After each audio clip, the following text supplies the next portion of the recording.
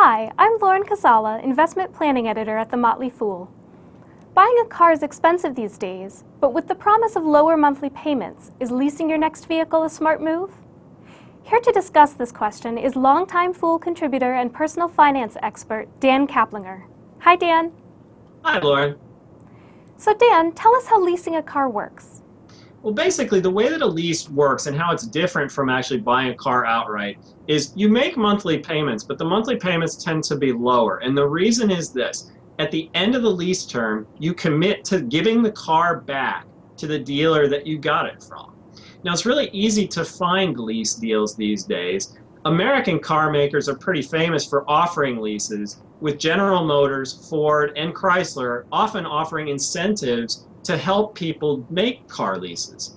In addition, Japanese automakers Honda and Toyota have jumped onto the bandwagon as well. And in fact, even the new car maker Tesla, with its electric vehicles, has tried to make a similar arrangement that allows buyers to sell their car back to the dealers after a certain period, which closely resembles a lease. What are the pros and cons of leasing? Well, one of the benefits of leasing is that it's really very simple. At the end of the term, you give the car back. You don't have to worry about finding a new buyer for it if you want a new car. You don't have to worry about anything. The dealer takes care of everything for you. But the problem is that leases often have extra charges involved. You only get a certain amount of mileage. So if you drive more than that amount, then you'll end up having to pay more above the monthly payment. Similarly, if you don't take good care of your car, you could owe maintenance payments at the end as well. And so it's not necessarily cut and dried whether leasing is a good deal at the end of the day.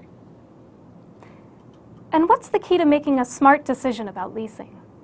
You know, really what it comes down to for most people is convenience. Really, cost is only a secondary factor because, like I said, those fees can often add up. But if the convenience of just being able to give that car back at the end of the term is worth it, then leasing is something you're going to want to take a close look at. Thanks for that advice, Dan. And if you're interested in more guidance on how to manage your personal finances, be sure to stay tuned to the Motley Fool.